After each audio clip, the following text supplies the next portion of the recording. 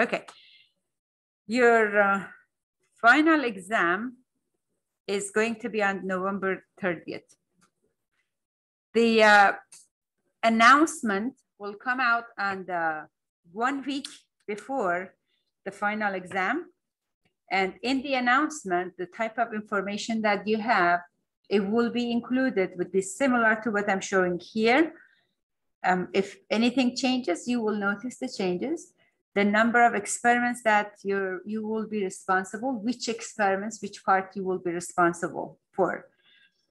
And this is an example, experiments 1 to 7, and then experiment 9 and 10. Number of multiple choice questions and number of free response questions will be indicated in that announcement. So if you need to know before going to exam how many multiple choice questions, you can just check that announcement. Otherwise, just prepare for the exam and you should be fine. So you will have some of the questions based on the procedure, like procedures that you have for experiment 3. Do you remember experiment 3? Experiment 3 was determining empirical formula. When you determine empirical formula, you find the mass of iodine, you find the mass of zinc, and then you do the calculation. So if it says procedure for that experiment, means like, how did you find mass of iodine?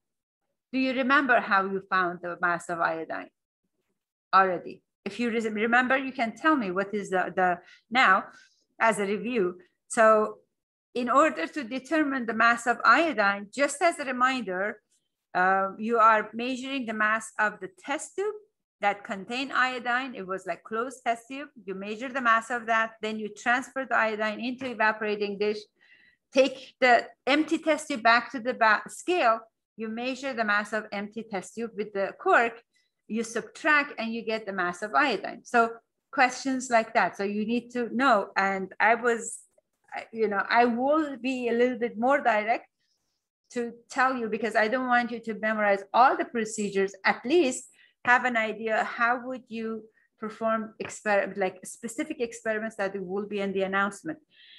Like for experiment 10, I also, when I was explaining this experiment 10 last class, I did challenge the students. I said, how do you find the pressure for the gas? And then I did explain, I hope that you were listening, that since the flask was open to the environment using that pinhole, because it's open to environment, it's correct to assume that pressure inside the flask equals the pressure outside of the flask. So you measure the pressure using barometer, which we have in the other room, and you record that as the pressure of the gas because the container was open to the environment. You measure the temperature for the gas. And the question is going to be, how do you measure what do you measure, or how do you measure the temperature for the gas? Well, based on the procedure, you don't stick the thermometer into the flask. You measure the temperature of the boiling water. And since that flask was inside the boiling water or in the hot water bath for like 5 minutes, the temperature inside and outside of the flask is assumed to be the same. And you measure the temperature of the boiling water. How do you measure the volume for the gas? The flask that you use, it says 125, but that doesn't mean that you had 125 milliliter of gas. You had to actually perform experiment. You had to fill up the flask with water and then measure with the graduate cylinder how much. For today's experiment, like experiment 11, I just challenge you, like not that challenge you, but I ask you, how do you find delta T?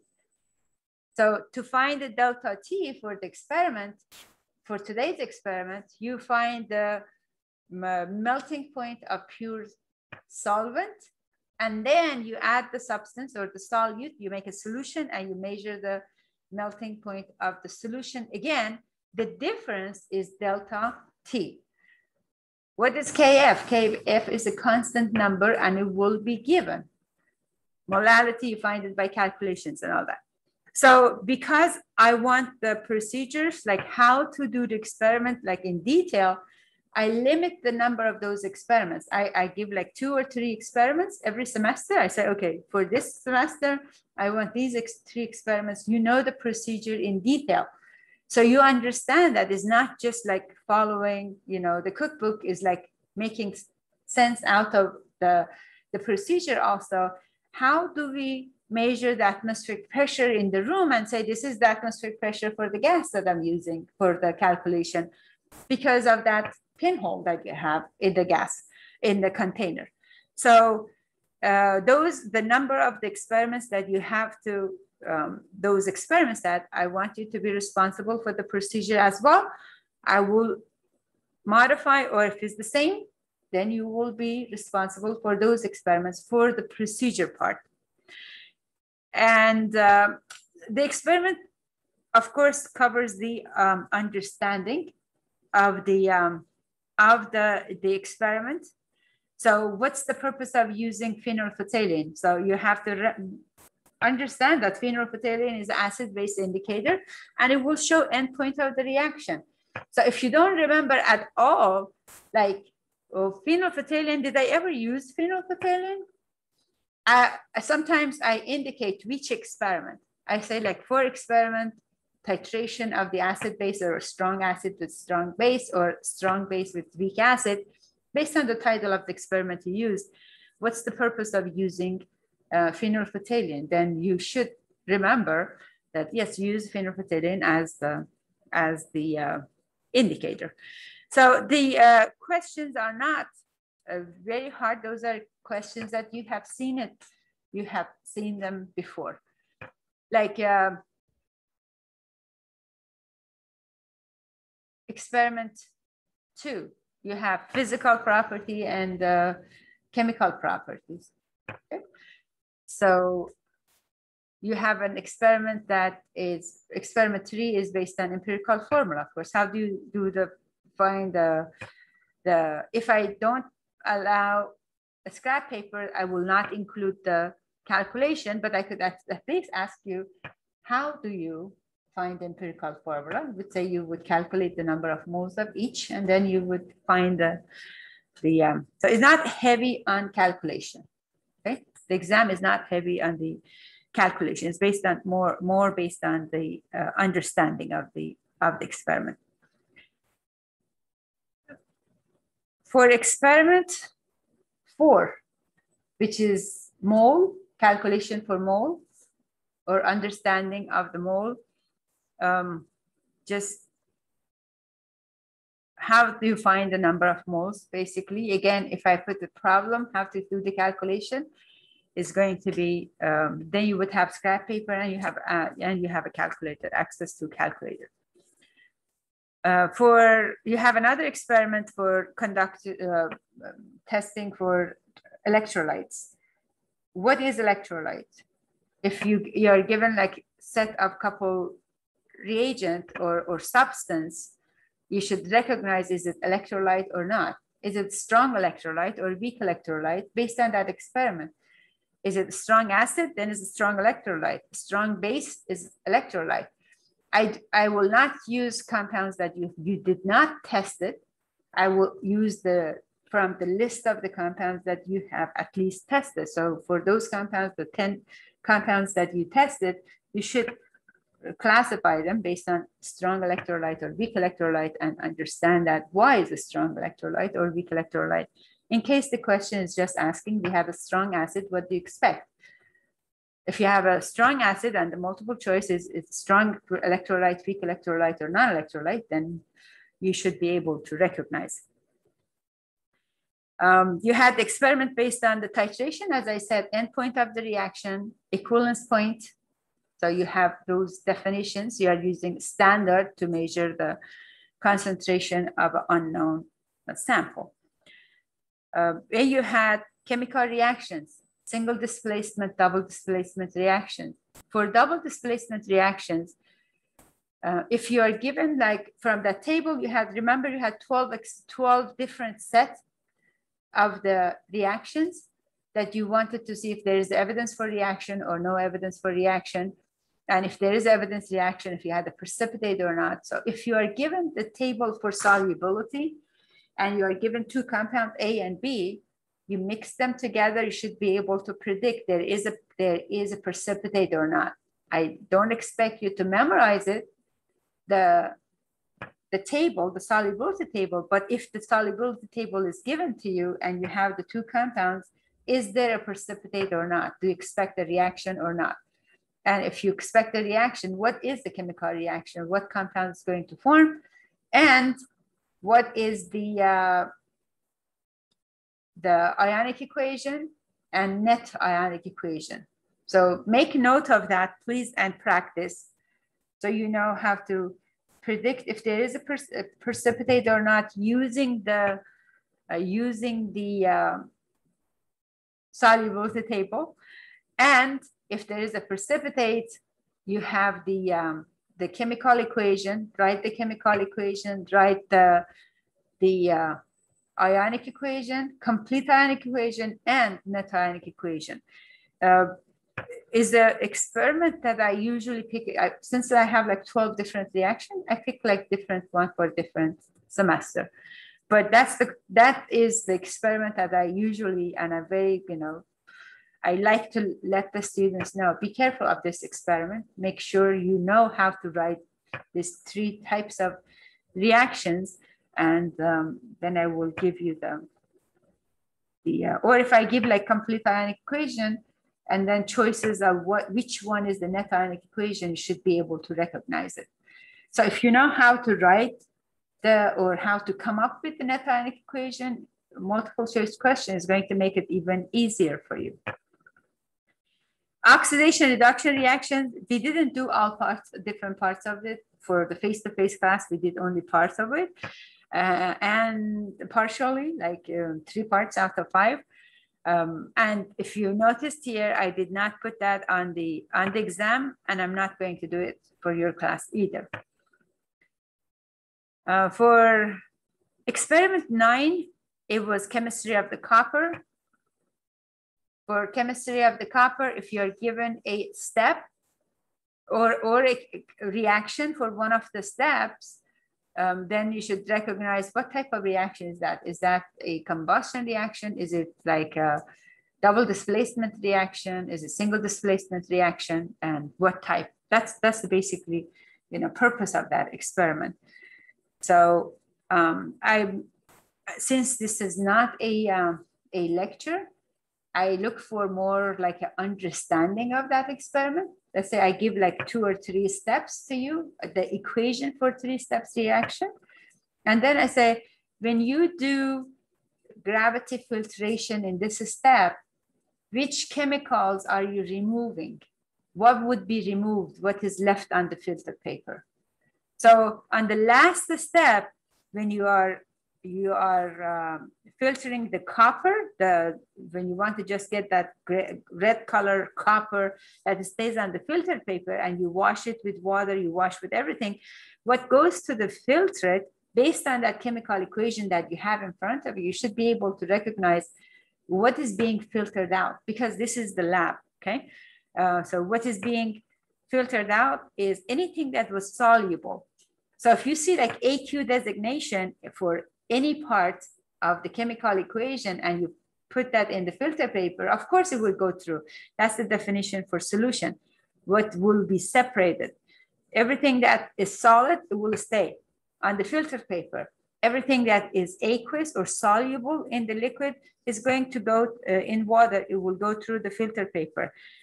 And that's what I'm saying, based on understanding of the experiment. So I give you last step of the experiment. I say we have copper sulfate, and we add magnesium or the zinc, whichever you use in the experiment. The product is copper plus magnesium sulfate. I said we filter this at that's part of the experiment. When you filter it, what will go through the filter paper? What's in the filtrate? What's on the filter paper? So just understand, filtration is for separation of solid from the liquid. Anything that is solid would stay on the filter paper. Anything that is in solution, it will go through the filter paper. And what else? Is that enough for the review? Yes? Okay, perfect. So that was experiment 9. So experiment 10 and experiment 11, I did talk about it when we were talking about procedure. How would you find the temperature for the gas, or how would you find pressure or the temperature for the gas? Just basically more of the data collections.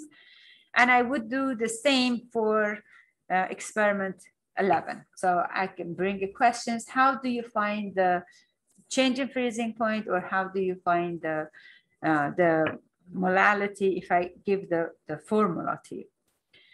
So if I don't include experiment 11, that would be clear on the announcement. So I'm not testing everything that you have learned in this class, but I want to make sure that the ones that I'm at least telling you that you will be responsible, you understand the experiment, you understand the technique. Like if you have a yellow color flame, what does it mean? I did spend like 2 class time or maybe more talking about this. Yellow color flame means incomplete combustion. That means you don't have enough air. How would you take care of it? You open this cylinder, you open the air valve more, and you make sure that the color is changed to blue color. Any questions for me?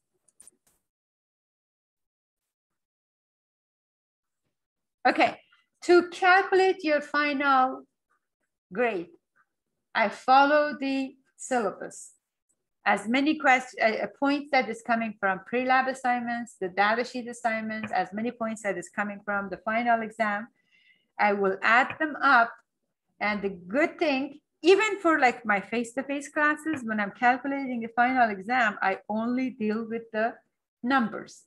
I don't, of course, I remember most faces, but I deal only with the numbers. So if you look at the grading policy, how your final grade is calculated, you should be able to estimate how your final grade is, what is going to look like. So I don't change the syllabus at this point after the first or second week, or because if I did change it, I would have sent you announcement already about the change. I don't change the rules for grading during the semester. So by end of semester, I use the grading scale and grading final grade calculations from the syllabus in order to calculate and record. Final exam for the lab, it's not the point is not determining a point for pass or fail of the class. It only has like maximum of 20%.